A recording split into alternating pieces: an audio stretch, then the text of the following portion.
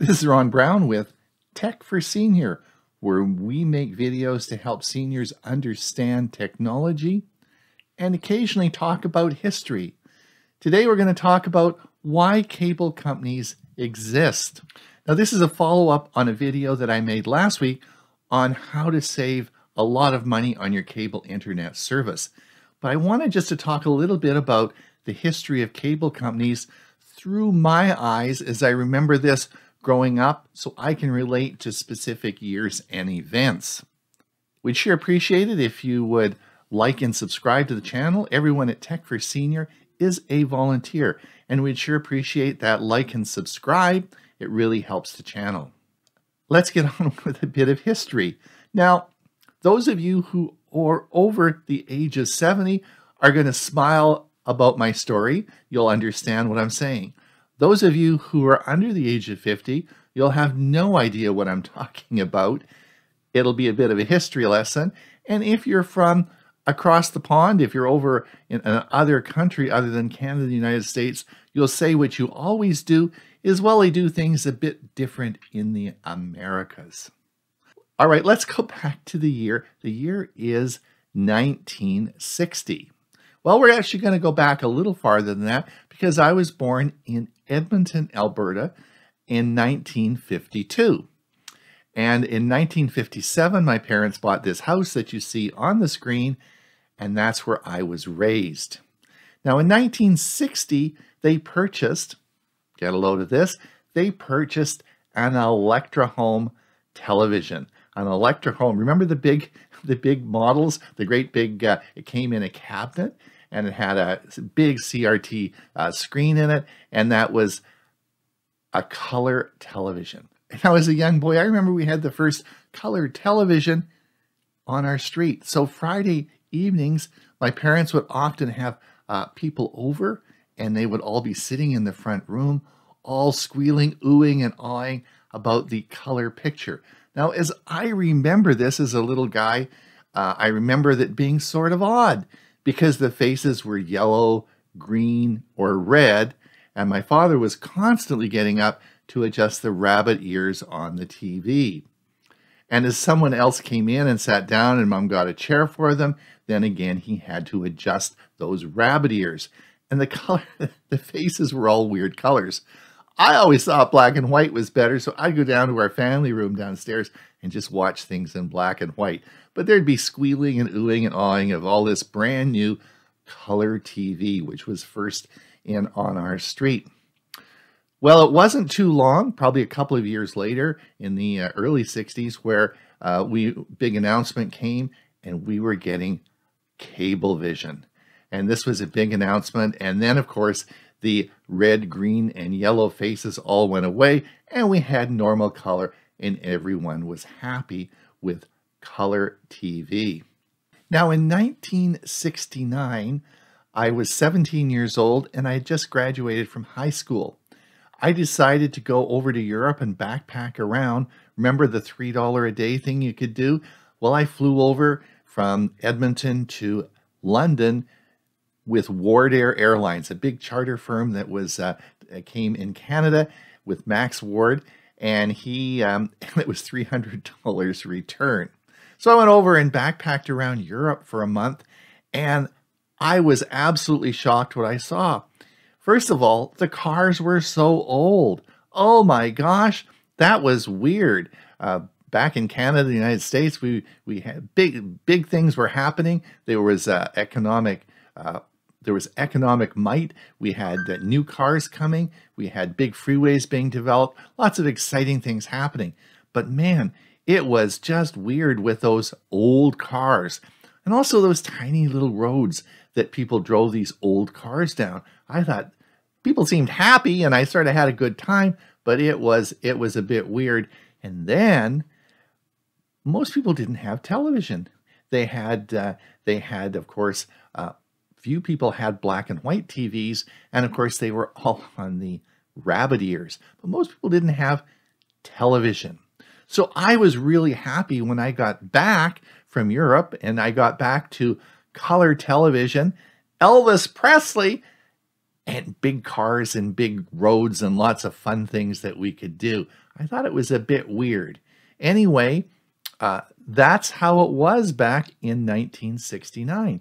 What's important to understand is that the recovery of post-war Europe took another 15 years longer than the United States recovery.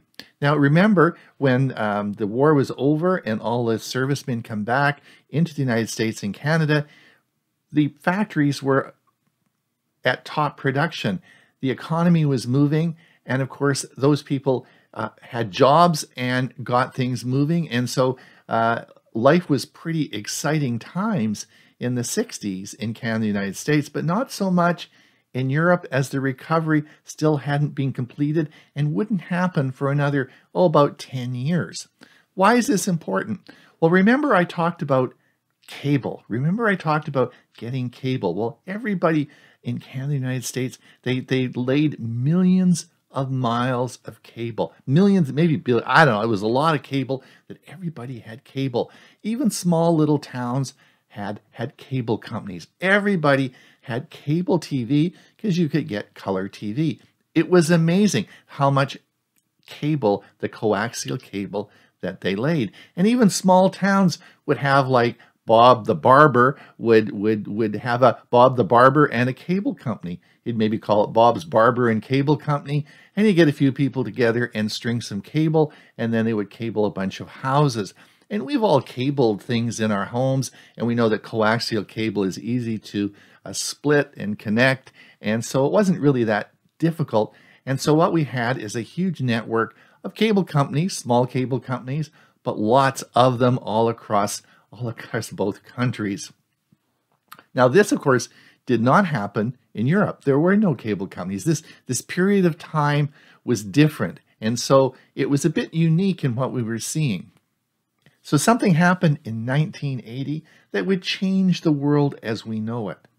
Let me think. What was that? I'll give you a second to think about that. Of course, it was the internet. The internet was created, and you remember those squeaky little dial-up modems that we had? I'm sure all the old people remember that. Those squeaky little dial-up modems that allowed us to connect to bulletin boards and some things that, because the internet really didn't do very much back when it first came online. But then quickly, we knew that it was going to be successful. So these telephone modems that we're using wasn't really going to work. And so the cable companies figured out that you could actually transmit a internet signal, a digital signal, down a coaxial cable. And this was pretty cool. This was big stuff. And of course, the rest is history, as you know.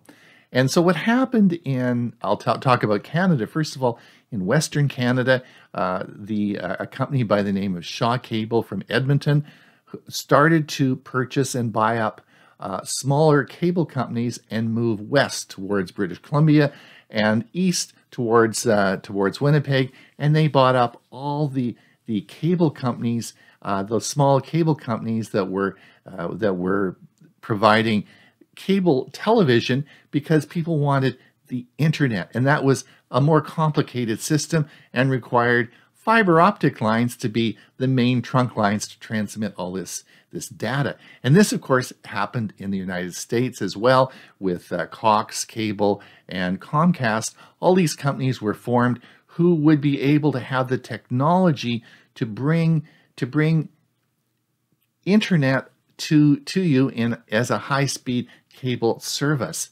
But to do that was much more complicated. So old Bob, with his barber and cable service, just didn't work out very well because he didn't really understand all that technology. And so everyone was excited as this all grew. And that's how cable companies started to provide internet services. I remember on Vancouver Island here, our Comox Valley here quickly converted. They sold out right away to Shaw, and we were able to get fairly quickly high-speed internet into our homes, and that was a really exciting time. I remember up on the northern part of the island, a friend of mine was a liquor store manager, and he had He had the cable services on the northern end of the island. He was quickly bought out. He bought a big yacht and a mansion down island, and I haven't seen him since. The cable company, Shaw in particular, bought out all, there was nobody left. They bought out everybody and ran the large fiber optic lines down that were able to provide cable, high-speed cable internet service to your homes. So I want you to remember that if you have cable TV in your home, what you really have is fiber optic lines, transmission lines to the telephone pole, and that last part, that last section is cable. Now, if you have fiber optic to your home through a fiber optic company, then transmission line is fiber optic, but there is a fiber optic line that goes from your pole to your home. So it's the cable part is just that part from the telephone pole into your house. So why is this important? Why am I talking about this? Well, if you remember back to my trip in that period when I went to Europe, the very first time, there was no cable. Well, while they were cabling in Canada, the United States, in that whole post-war boom, that never happened anywhere else in the world. So by the time 1980 came along and we have internet, and the cable companies in Canada, the United States, figured out that they could transmit high-speed data to you in your home, Europe had already passed that and had other options for them. And so they never went to the cabling. And so cabling and the idea of a cable company providing internet is really only a Canada and US idea. If you travel to so I've traveled to Southeast Asia many times, Australia a lot of times because my daughter lives there, and I used to work at Schiphol Airport in Holland. I can tell you that these countries, if you talk about cable television, by and large, they don't have that. They've never heard of it. It's just something that occurred in the Americas. So when you're looking at cutting the cord, you're thinking, well, how am I going to do this? What's happening with these cable company? I'm going to cut the cord. It's perfectly normal. The rest of the world doesn't have cable, and they have very fast, some of the most advanced and well-developed internet services are in Southeast Asia, India, and of course, China.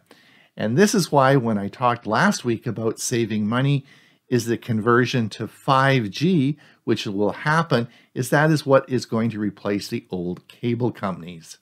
So that's a little bit of history about cable services and how they came to be. I thought it might be something you might be interested in. So anyway, be sure and watch that other video I made last week. I'll put the link up above. Now I'd like to draw your attention to an article that was published this week from the FCC. Let me read it. This week, FCC Chairman Jessica Rosenworcel announced a new plan to bring 5G coverage to more than 14 million American homes and businesses in rural America. This plan comes from new data acquired in its updated broadband coverage map with the hope of bringing 5G internet to Americans who need it.